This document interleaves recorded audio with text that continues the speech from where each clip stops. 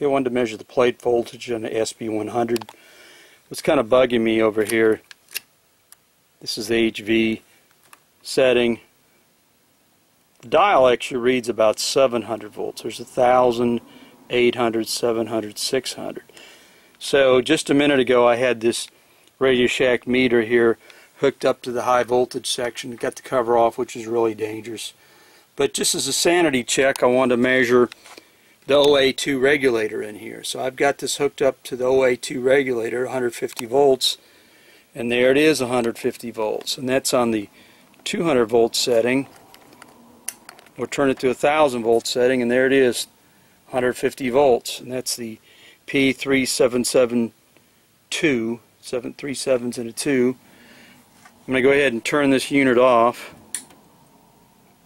There's the plate voltage dropping. I'm going to wait till that drops before I go through there and hook up a connector. I want to measure what that is. Now the schematic over here shows 800 volts out of the HB23.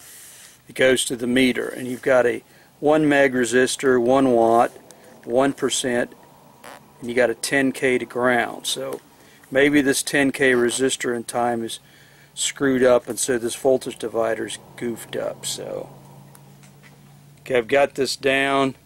To turn the camera off, I'm going to rig up and measure here, hook up the leads to the high voltage. Got the leads hooked to the plate. Just stand away, make sure I don't get knocked on my butt, because that's, you can kill yourself there. There's the voltage on 0. I'm going to go ahead and kick it on. 825 volts. That's the plate voltage to the ground chassis.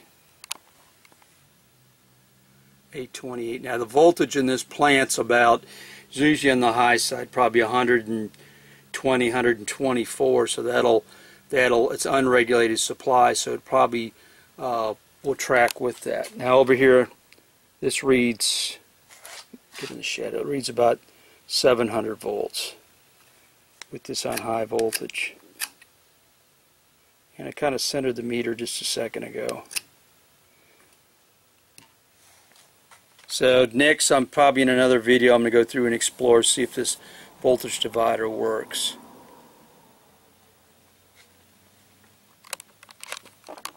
Right here.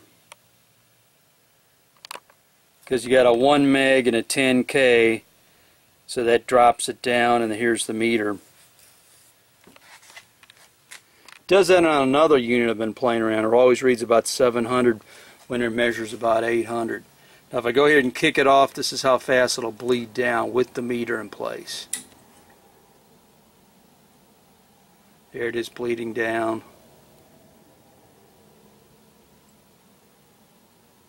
That's DC.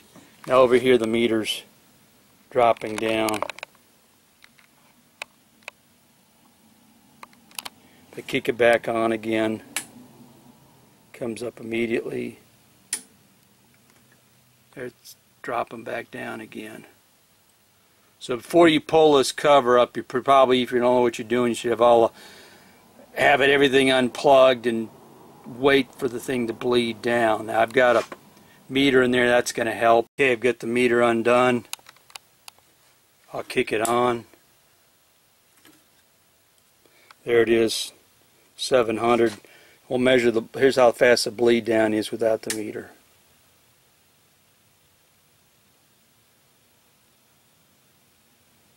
So you can't just turn the thing off and then open up the cover and stick your hand in there, because you're going to get knocked on your butt. Could get killed. There it has a few seconds, it's down close to 0.